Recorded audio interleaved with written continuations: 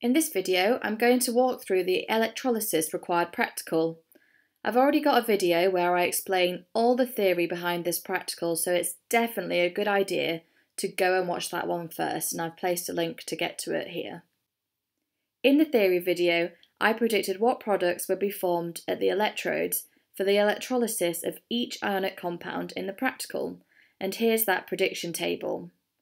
Now I'm just going to alter it slightly, so that for this practical video we can note down some observations and check the predictions.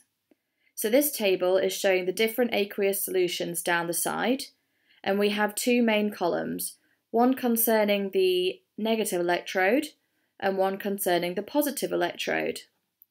For each electrode, I've got a column for the ions that are attracted to the electrode, observations that we'll note down as we go, and the element formed, which are already predicted, and we can check those during this video. The ions present are based upon the ionic compound. So for the first one we have copper chloride, so that means we have copper and chloride ions. Then for each of these, we also have hydrogen ions and hydroxide ions, because the ionic compound is in water. If you don't understand that, go and watch the theory video. So let's get started with the electrolysis of copper 2 chloride. First of all, you need to fill up a 100 ml beaker halfway with the electrolyte solution. Place in the electrodes and make sure they're not touching, and then you need to attach those to a power source. Now I've connected my circuit up so that the negative electrode is on the left and the positive electrode is on the right.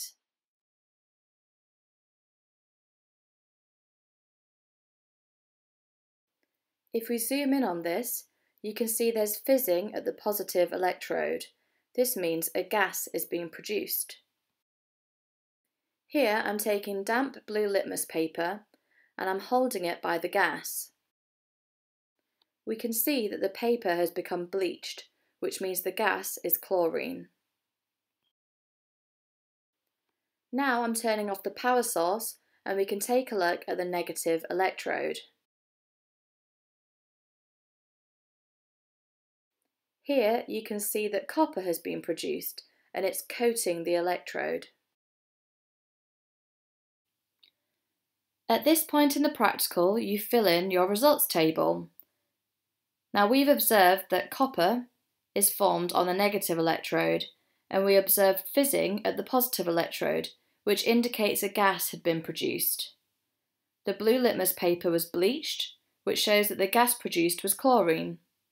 This matches up with our predictions from the previous video. Now I'm going to repeat the same procedure for copper sulfate. So you pour copper sulfate into a beaker, place in the electrodes, making sure they're not touching, and connect your power source.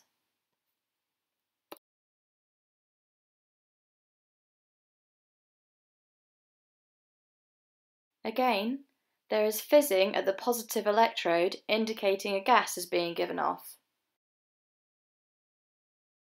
This time, damp blue litmus paper is unchanged in colour. On the left is the previous positive result for chlorine, and on the right, the litmus paper has not been bleached, which means the gas given off this time is not chlorine. If we disconnect the power, we can look at the negative electrode. Again, we can see copper has been produced. So now let's fill in our observations. We have copper forming on the electrode, and we also saw fizzing at the positive electrode. This time the damp blue litmus paper didn't change colour, so it wasn't chlorine. And actually what we predicted from the previous video was correct, it's oxygen which formed at the positive electrode. This time fill half a beaker with sodium chloride solution. Add the electrodes and connect to a battery. This time we can see fizzing at both electrodes, meaning a gas has been produced at both electrodes. We do not produce sodium as it is more reactive than hydrogen and it stays in solution. We can see that blue litmus paper is bleached by the gas produced at the positive electrode, which means it's chlorine. So this time we saw fizzing at both electrodes. At the negative electrode it was hydrogen, and at the positive electrode it was chlorine. The final compound is sodium sulfate. Again, fill up the beaker halfway, put in the electrodes, and connect it to a power source.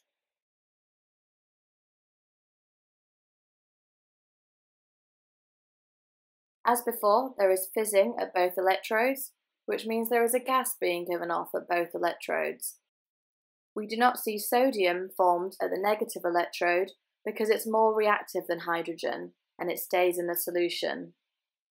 Here we can see blue litmus paper is unchanged by this gas because it's not chlorine.